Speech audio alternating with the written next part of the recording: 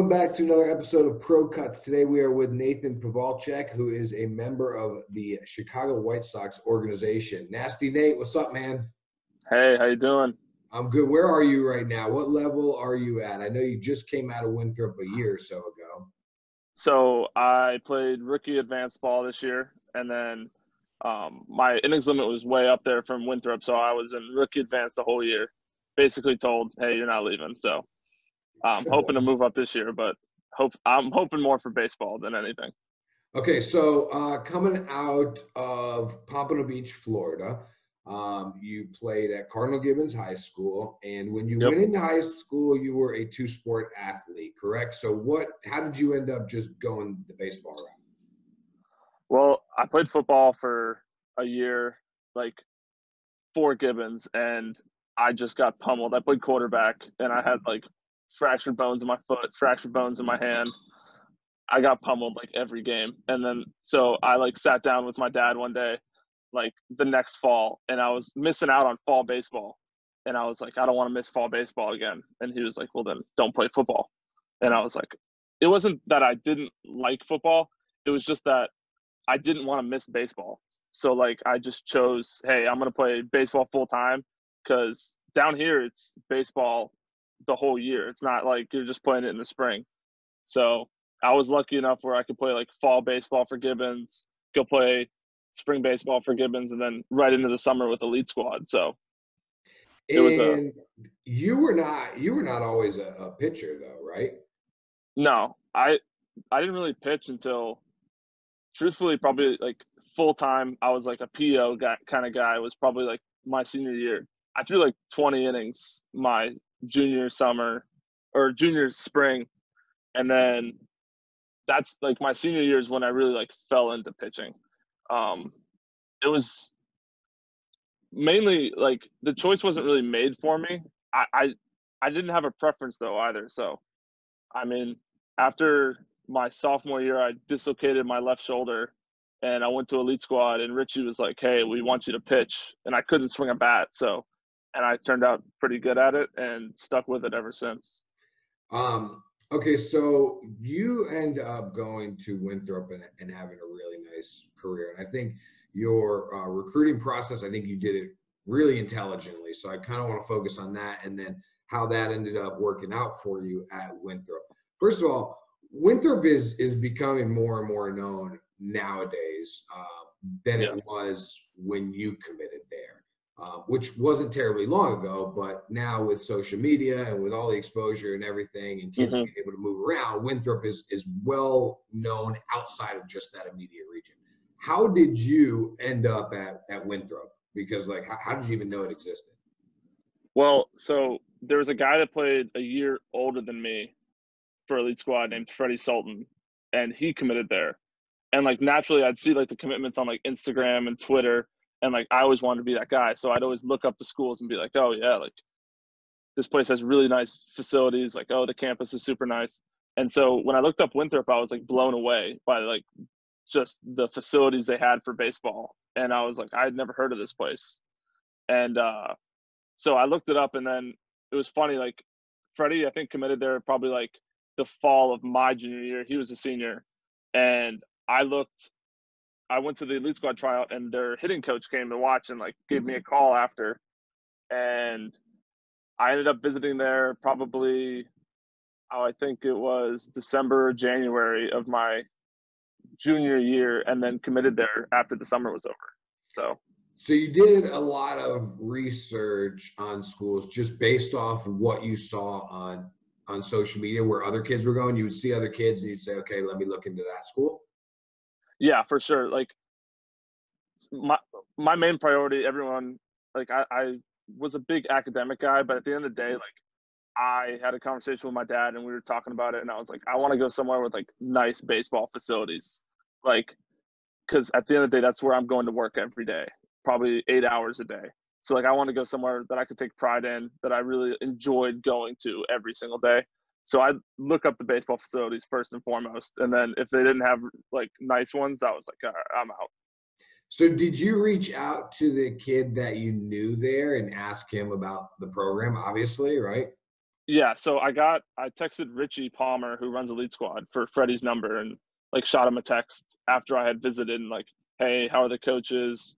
How do you like the school? What's the difference between like South Florida and like Rock Hill, South Carolina?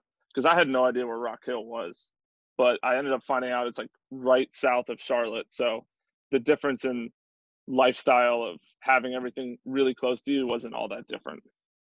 I love how, and this is, this is a great story, and one of the things that I'm hoping kids can learn from this series. I love how proactive you are, right? Like you're going and you're just seeing random commitments online, and you're going and you're digging into those schools. You're finding, okay, do I have a connection to that school? Then you're going and finding, all right, I know a kid that I can get in touch with there, but now I got to go find his phone number. And then you're going Yeah. to call that kid. I mean, this is all super proactive. Why? So what else was going on though? I mean, I'd imagine you had other offers without throwing any names of schools out there. Not that you care now, you're in the pros, Yeah. but what else was going on? Like, committing when you did is fairly late on the timeline, right? Yeah. So I had started the process and said, I forgot my first offer like sophomore year, and the school had kind of rushed me into it, and I wasn't ready to commit because it was the first school, and I wanted to see what else was out there. It's not that I didn't like the school, it's just I wasn't ready to do it. So I actually got majority of my offers like after that sophomore, like in between my sophomore summer and my junior summer. And then some of them rolled in like junior summer during Elite Squad season, but majority of them were like in that like time frame. So my dad and I actually rolled up to, I think we flew up to, I want to say it was Atlanta, and we took this East Coast trip from Atlanta to New York and stopped at a number of schools that like I had interest in and that had contacted me, and Winthrop was actually one of them. And it was like January that I did this, and Winthrop didn't even offer me then. I had offers from other schools on these visits, but not them. And so I could see the school, because at the end of the day, like I knew that pictures can tell one story, and then like seeing it in person can tell a whole different one. So I wanted to go see him, and so we took like a week-long trip, him and I, just up and down the East Coast, and ended up flying out of New York back to Florida. But yeah, it was definitely a process. I tried to keep an open mind with it and find a school that I felt I was going to be the most successful at, and that I felt like it was home for me. Okay, And so you Winthrop happened wanted to be to, it. yeah, this is such a great, you're doing the process so right, everything you're telling me. So you want to wait until senior year just because you want to make sure that you're making the right decision for you, both, Yeah. personally and socially, culturally, and then, whatever, everything else that goes into it. You want to mature before you make a decision and really know who you are. Yeah. But in doing that, you're missing out on opportunities, no? There was a few, yeah, that I missed out on. Probably some bigger schools that I could have gone to, but I wanted somebody that wanted me. Like, like they didn't want a right-handed pitcher that threw 90 miles an hour. They wanted Nate Pawelczyk. So like Winthrop was funny. Like they brought me in January and then offered me in July, and they were like, "Hey, like this is where we want you." And I trusted TR, and I trusted Coach Chrysler, who was there at the time, who's now at NC State. And like those guys are great. I love them both. They're both are keys to getting me to where I am now. So I wanted to find the school that I felt I was going to be the happiest at. So if this big school offered me, I wasn't going off name. Like I was going off who I wanted to be with and who I wanted to coach me and where I wanted to be. What was the dream school? Winthrop wasn't the dream school growing up. Oh, Like you LSU, didn't even hands know down. about it in sixth, seventh, eighth grade. What was the dream school? LSU, without a question. Like LSU. Okay. my dad went to LSU. I'm still an LSU Tigers football fan. I can't root for like, baseball and basketball. But like since Winthrop doesn't have a football team, I was, I could root for LSU football, I had decided. So And I stuck with them. didn't you tell me? I thought you told me Notre Dame was up there for you also, right? Oh yeah, no. LSU was the dream school, but realistically I was not playing there. Okay. I knew it. I wasn't, if I had my mindset junior year of college as a senior in high school, maybe, but I physically and mentally was not ready to play at an LSU. How did Now, you know that? Doesn't every kid believe they could do and play anywhere they want? How were you realistic in knowing that you weren't playing at LSU? I had talked to a lot of dudes, like elite squad, that were older than me, and a lot of them had said, like, and I see like all these guys transfer out of these big schools, and they're phenomenal baseball players, and they're like, yeah, I was just never going to play. And I was like, yeah, I have never sat the bench in my life. I do not want to go somewhere and sit and then transfer out. So I wanted to go somewhere for 4 years. But Notre Dame was definitely up there. Like the history and being Catholic, like just it was a good fit. I just couldn't get in. And so you couldn't get in, and I think this is a really good story that you and I talked about. So I want to dig into just a little bit more. You couldn't get in, the grades maybe weren't necessarily high enough. But the crazy thing is you were an outstanding student, right? So just tell me, let's go there first. What were your grades that did not get into Notre Dame? So my SAT got in, my ACT got in, my GPA got in, but the what's the word? Class rank. My class rank. Yeah. My class rank was too high, I guess. I was in like the 60s, and they were like, "Yeah, we can't take anybody in the 60s." Which Gibbons, like bunch of smart kids, and I had like a 4.4, 4.5 at the time that this was going on. So I was like, "How could I not get into Notre Dame?" And it was funny because Ivy Leagues were recruiting me at the time. Right. So it's like if you would have gone to another school that wasn't so high academic, got those grades, you would have been ranked higher in your class. You would have ended up getting into Notre Dame. Because it was more than likely, yeah. Yeah. Okay. So looking back on it, I had asked you before. I said, would you have done anything different if you knew it was going to come down to class rank? Would you have worked harder to get into Notre Dame? What was your answer? I said no. Like I really did. I wouldn't have traded my experience in high school. I don't know if I would have been the baseball player I am today if I spent 2 more hours studying for a Chem 2 AP class, or instead of going out and throwing and hitting with my friends. Like I still have the same friends that I had in high school. And, I don't know if my path would have been the same if I wouldn't have dedicated myself to baseball as much as I had at the time. Yeah, and that's awesome.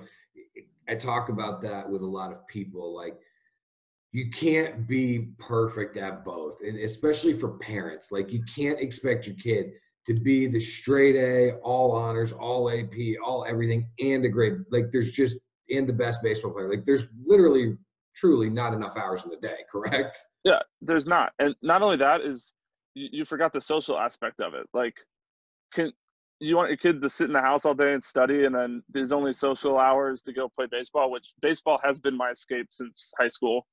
And it's a great place to just go clear my mind and not worry about the world around me.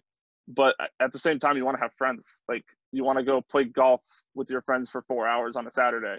So, I mean, that's where I kind of that's why I don't regret anything that I did, Yep. And so what was the social life like for you, who is now a professional in high school? I know where you grew up. I knew the high school. I know there was a lot of partying going on at that high school. I would assume it's natural for a high school kid to get involved in that. Did you? To a certain degree, it's not that I didn't go to parties. It's just I didn't go to a lot of them. And when I did, I made smart decisions. And I'm not that kind of guy. Like, even in college, like, people think college is like crazy parties and all the time. Like, majority of the time I was sitting around hanging out, watching a baseball game or a basketball game or football, whatever it may be at the time, with my friends, just having casual conversation. I'm just not the big group party kind of guy, I guess. I would much rather go play golf on a Saturday or go fishing for 6 hours for no reason and just have a good time doing that. Okay, so let's jump now to Winthrop, where you had a great career. You told me early in your time, though, you probably experienced your biggest challenge as a baseball player and really questioned whether or not you even wanted to play again. Take me through that part. Yeah. So freshman year, I mean, I got to college expecting it to be very similar to high school baseball. So my mindset there, I did a lot of things proactively with recruiting and getting to know the school, but not actually what goes on. And I had thrown more my freshman year than I had ever thrown in my entire life. I used to take like 2 days, 3 days off in high school and then go pitch, and it was no big deal to me at the time. But then you go to college and you're throwing 6 days a week with maybe one off day, and your off day is still like a light toss at 90 feet. So I got my freshman spring, I had like an 11.5 ERA, like just brutal. I gave up like 30 walks in like 20 innings. Not a lot of command, not a lot of moxie on the mound, just kind of dreaded going out there at times. And to be honest, like that spring, like especially towards the end, I was like, I don't even know if I want to come back next year. Like, I don't know if I'm going to play. I don't know if I'm actually good as I think I am. And Chrysler, our pitching coach, was like, all right, we're going to send you off to Newmarket, Virginia, in the middle of nowhere. And I ended up meeting this coach named Zach Cole, who's currently the pitching coach at College of Central Florida, the junior college powerhouse. And he really helped me just kind of transition from like this guy who thought that he was good, but now was kind of feeling like he wasn't that good, to the guy that had the confidence back and had the moxie on the mound, and not an overconfidence or a cockiness, but I believed in my stuff and I didn't have to worry about what other people thought of me. And he really helped me. I remember the one story that this was like my turning point was when he came out to like pull me from a game, because I had walked 2 dudes. Like I walked first and second on, it was like the 8th inning, and I had 2 outs, and he was like, all right, Nate, I think we're going to go to the bullpen here. And I was like, Zach, like I got this guy. And he was like, you got him? And I was like, yeah, I'm going to throw him 3 sliders and I'm going to sit him down. And he was like, okay. And sure enough, I threw 3 sliders, sat him down, walked back in, and I really haven't looked back since that moment. And like that exact moment gave me the confidence that I've carried on and built upon to become the player I am today. Do you think that your stuff got any better, or was it more of the mindset is what you needed to make better? I think my stuff got better, but not because of the reason that most people would think that I like worked harder with it. I think that I kind of kept the same process, but when I thought my stuff was bad, I tried to make it better instead of it just being natural and trusting it, which in turn made my stuff better. It wasn't that I was pulling with my front side and making it harder and making it break harder. It was just that I trusted it and let it work for me, and that made it better. And you said TR was a big part of this for you also, because he didn't give up on you, right? Oh, I mean, I could have came back that fall and regressed back to the guy I was, but he never gave up hope in me. And like, even walking into the fall, he was like, hey, Nate, you had a great summer. Like, so proud of you. Like, glad to see that you're back to who we recruited. Like, I always believed in you, all this, just encouraging me. And I ended up starting the fall as like rolling into the end of the fall. I was like our closer for the season. So that just says all you need to know. Like, I had an 11.5 ERA the year before, and he goes, all right, dude, we're going to give you the ball in the 9th inning in the biggest games, and I'm going to trust you to go get the outs. And did you know, was that part of did you know that about him, or is that part of the research you did, and one of the reasons you went there is because you felt like I'm picking the right coaches that will give me a fair shot? Or is that something that he surprised you with? Kind of both. Like, I trusted the guys. I thought that they were really good people, genuinely. So like, that's why I picked them. But I had no idea like how genuinely caring they were about the player. I mean, about like the person, not only the player. Like, TR has helped countless players that I can remember during just my time there become a better person as much as they have player. Like, so that's where he surprised me. Where like, most coaches, like, you lose their trust, it's hard to get it back. And for him, like, it's one of those things where it's done and over with. We flushed it. Like, it's a new you kind of thing. So what's crazy about that season too is I started as a closer and ended up being our Saturday starter for the rest of the year. and like it's just probably my it's best such season too. good. Your story is such a good story for young recruits to listen to. Just the research and how proactive you were in finding the right place, and what it means to find the right place so that things go well. Because when you did get to that place, you failed, you struggled, you thought about quitting Yeah. on baseball. But because you had done all the right things in the process, you picked the right people. And ultimately, it was Tom Reginos and Clint Chrysler that sent you off to Zach Cole and came back and trusted you and gave you that opportunity and Yeah. saved your baseball career. But it all goes back to being smart with the process and putting yourself with the right people so that they can get you there. I mean, is that a fair thing to say? Yeah, I mean, I think it's you want to surround yourself with good people is at the end of the day.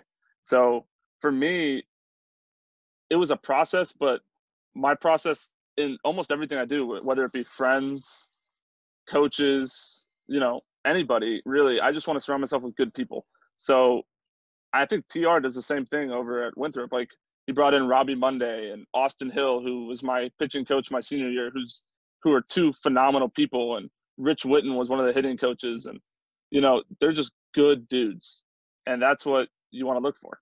So it's tough to look back and regret anything or say you'd change anything because you've had a lot of success. But if you can go back to the recruiting process with as many things as you did right, what's something you think you could have done better?